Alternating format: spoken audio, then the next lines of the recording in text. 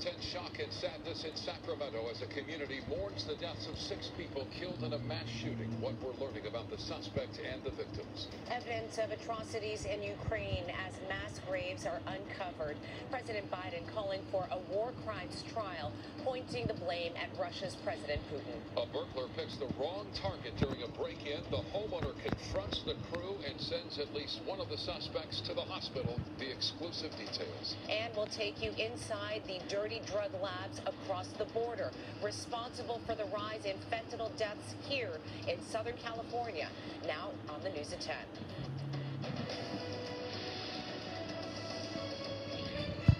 Good evening, I'm Michael.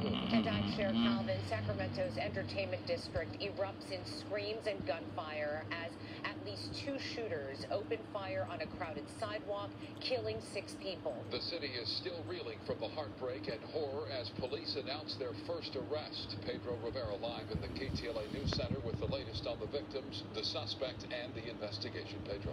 Yeah, Mike, Cher, like you guys just mentioned, Sacramento police have made their first arrest in the deadly shooting that has rocked the state capitol. 26-year-old DeAndre Martin is in custody on assault and firearm charges, but not homicide charges. In less than a month and a half, Sacramento has seen 2 mass shootings, but the latest tragedy happening right in the heart of downtown Sacramento. I want to show you a map here.